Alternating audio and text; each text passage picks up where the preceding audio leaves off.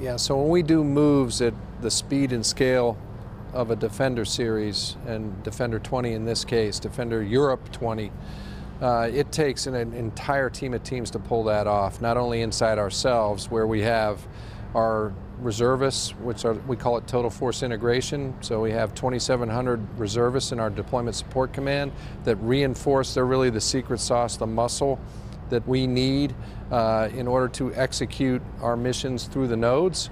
And we're operating multiple nodes, which are seaports, simultaneously to do that. And then, of course, another key entity to this is our commercial carriers and partners. Not only the port authorities when we're doing all the intermodal activities, the rail carriers that are bringing in all the combat power. 70% of the Army is going to go from a power projection platform to a port by rail.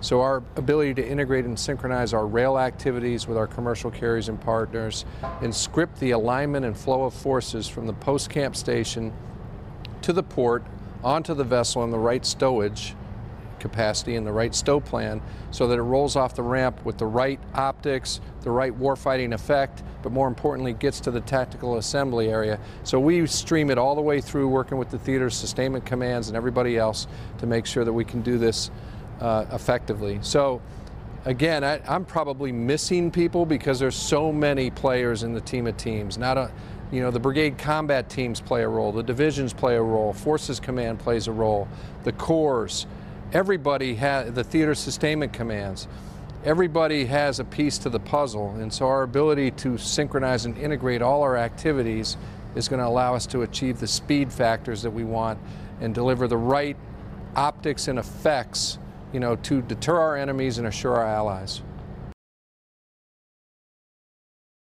Yeah, so I just described some of that. So the term fourth component was coined by General McDew, and General Lyons was the deputy then, and he's now the commander of Transcom. He's embraced the term the fourth component, and more importantly, the commercial carriers and partners who are the fourth component have really embraced this term. So in U.S. Transportation Command, we have the air component, the Navy component, and the Army component. The fourth component is our commercial carriers and partners. What's special about this is it's one thing for me to look at our commercial carriers and partners and say, you're our partner, thank you for that. But when we say you're a teammate and you're on the team, that's what the fourth component means. I think they've truly embraced this, and it shows in just the synergy that we get when we're doing things at scale. And I think you see that throughout the Defender Europe series.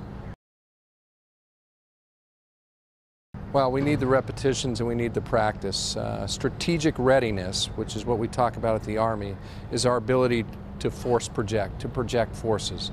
It's one thing that you're tactically ready when you're sitting at your post-camp station and you're trained and you're ready.